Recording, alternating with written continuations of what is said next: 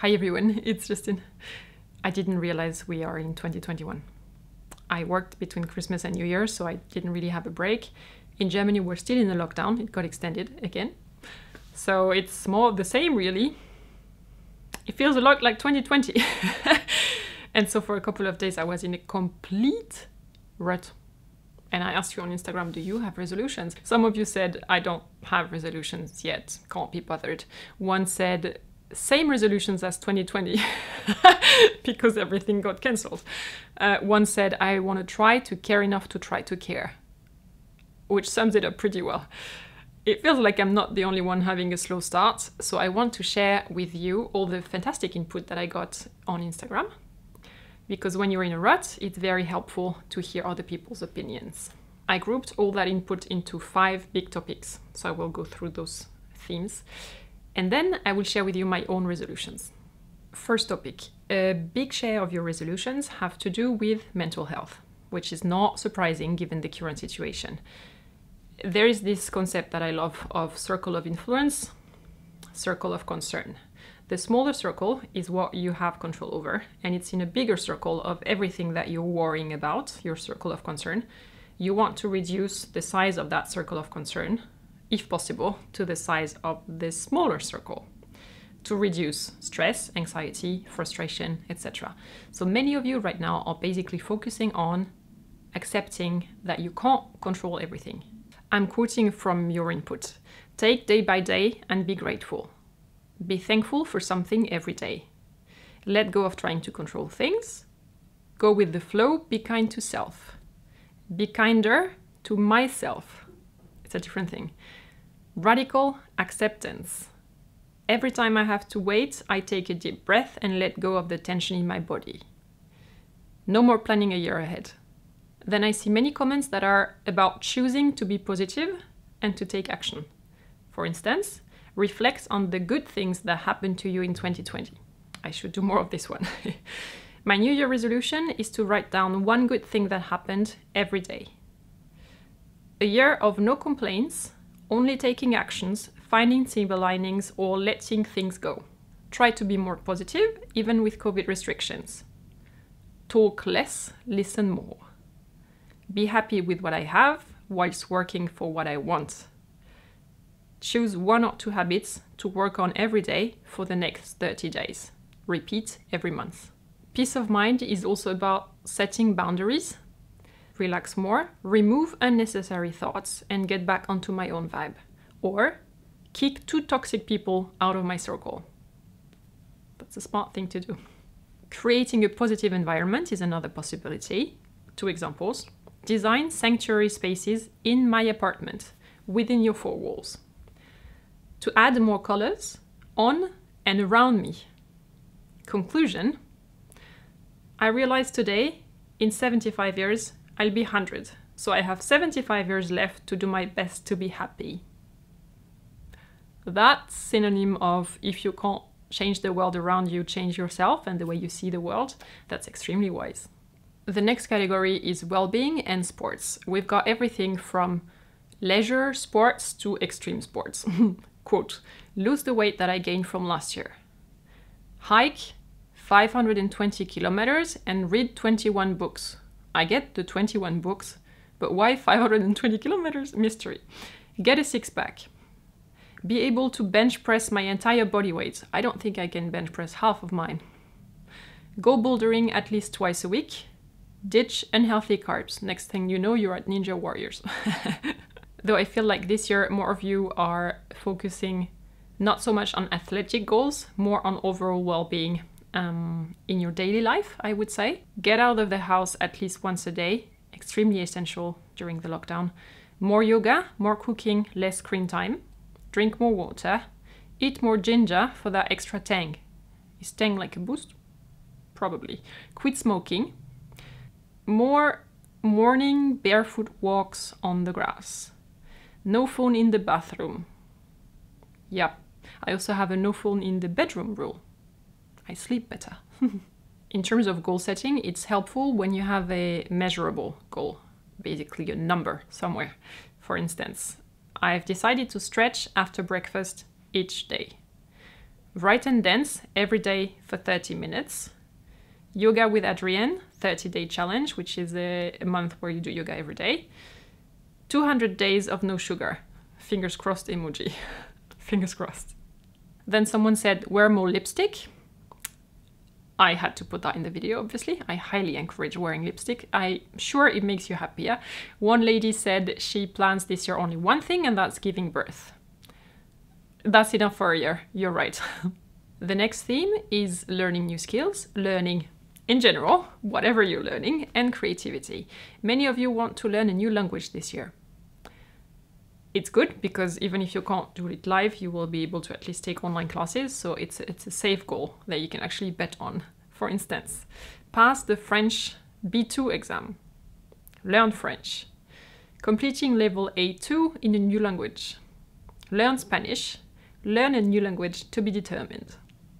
Other skills on your list include learn to sew, learn web designing, stenography, that's in German.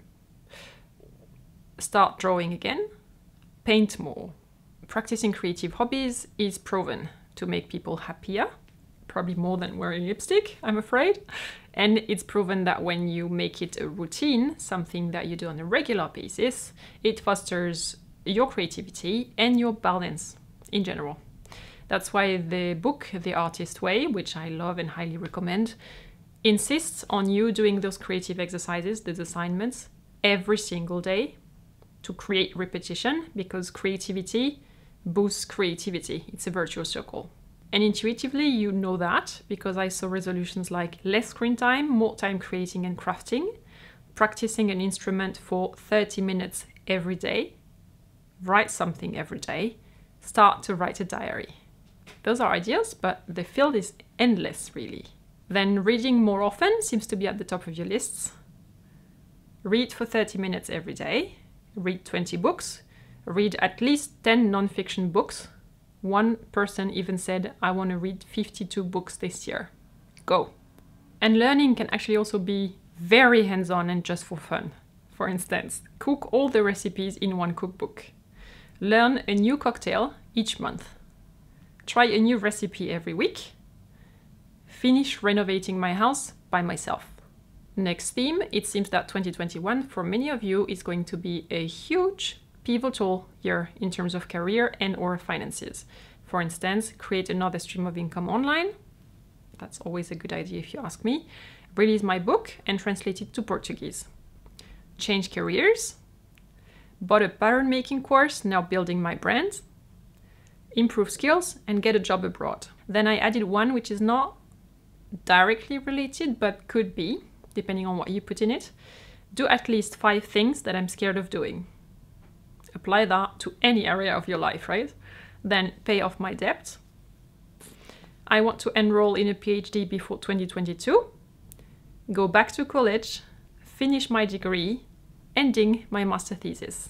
Investing in yourself and in your qualifications always pays off. It's one of the best forms of investments possible. Next one, many comments show a switch in your consumption behavior. In terms of style, to start with, after months of work from home and wearing pajamas, you want to start a capsule wardrobe, curate your wardrobe, wear clothes that actually fit, in brackets, I'm a chronic oversizer. Knowing it is half of the problem already solved. Find my own clothing and fashion style. Though I am 180 centimeters tall, I finally decided to buy heels. Some people want to take the matter into their own hands. I want to sew my own winter coat. Never sewn a garment before. I'm very excited. Be more skillful in mending or upcycle my clothes. But the change is not only in the way you dress. Awareness for sustainability and ethics is also constantly increasing. People are realizing how much power they have, even though they are individual consumers. I think it's a wonderful evolution, of course. Buy nothing plastic. That's a very ambitious goal. Go zero waste. 0 pieces bought coming from fast fashion brands. Use the things completely that I buy. Don't buy anything that is not useful, needed, and save up. And generally speaking, there is a clear trend towards owning less and buying less. Avoid mindless shopping, came a lot. List 3 items on eBay every day. That has to be the Marie Kondo effect, right? That's 85 New Year's resolutions out of the 700 or 800 that I received on Instagram. I was so inspired that after reading yours, I sat down and boom, I wrote down mine, my resolutions and my goals. Here we go. I have an overarching theme that I called, for lack of a better word, work less, live more. I don't need to do that additional project. I don't need to say yes to that extra opportunity that I might miss out on. What I need is more free time to do things that inspire me, that nourish my soul, and not my to-do list. I want to focus on expanding my horizon. That means increasing my awareness of other cultures, diversifying my sources of information. For instance, I want to watch more movies from countries that I've never been to. I'm currently watching a series which is Korean, in Korean, with German subtitles. It's sporty. I'm learning so much about the way that culture works, about the way they formulate things, about the interpersonal relationships. It makes me even see my own culture in a completely different light. I want to travel to one country that is not in Europe, if that's possible.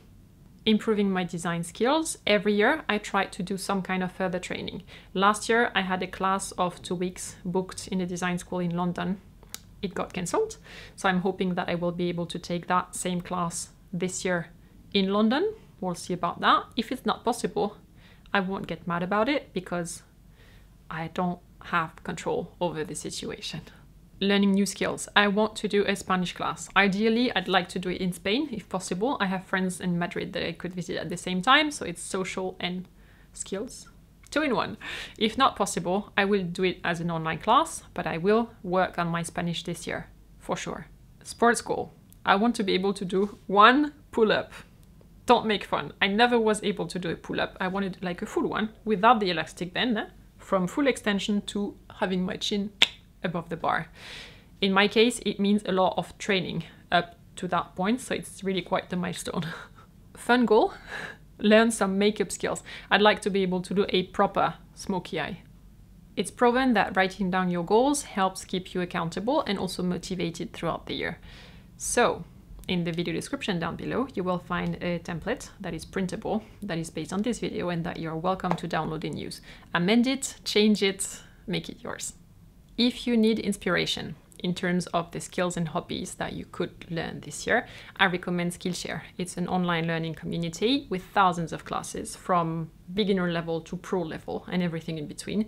They have classes in photography, creative writing, fine arts, may it be painting, illustrating, lots of things, graphic design, crafts, etc. This is my little personal selection for 2021. So far I have 2 classes about makeup, a class on decluttering, interior design, plants at home. I took it because it says uplift your spirit and your space. So this is exactly what I needed. How to talk about art, looking forward to this one. The list will grow throughout the year because there are always new classes coming in. And if you click on one class, you will see each class contains the videos, transcriptions of the videos, exercises. It's super well structured. Normally, Skillshare costs under $10 a month with an annual subscription, but since they are sponsoring this video, you get a free trial with unlimited access. This offer is for the first 1,000 of you who join Skillshare using this link here. I also put the link down below in the description if you want. Thumbs up if you got some ideas from this video. Thank you very much, and please let me know what your resolutions are in the comments down below. Are you the sports type? Are you more into culture? Are you gonna try to read more? What are you gonna focus on this year? Oh, and in case you've missed it, I will link here in the corner and down below my previous video. I shared my entire skincare routine in one video. Boom. I'll see you soon in the new one, and until then, Happy New Year. Bye.